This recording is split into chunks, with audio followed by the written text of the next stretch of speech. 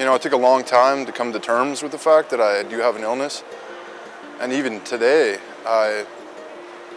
it's hard for me to see, you know, to be honest. And so I think it can be difficult. You know, it's an illness of the brain, and you know, the brain is our tool to see the world. There's all the classic stuff, you know. There's the paranoia, there's the delusions.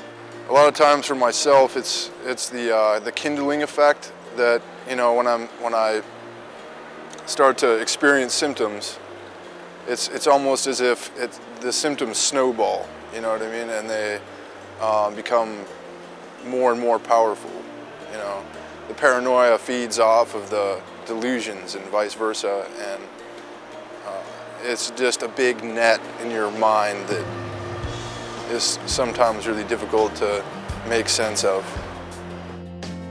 When you say that you have a mental illness, people automatically assume that you're crazy, that, you know, you do not have self-control, that you cannot function normally within society, that, you know, and that could not be more untrue.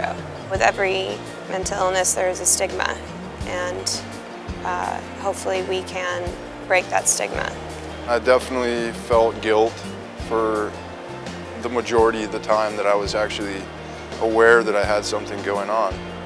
You know, and that's all on top of the anxiety and, you know, the symptoms themselves. I can say I'm lucky because I haven't been treatment resistant.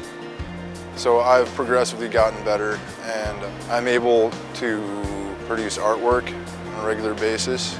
Hopefully this campaign can really kind of enlighten people on the fact that a mental illness does not mean that you cannot function in society at all.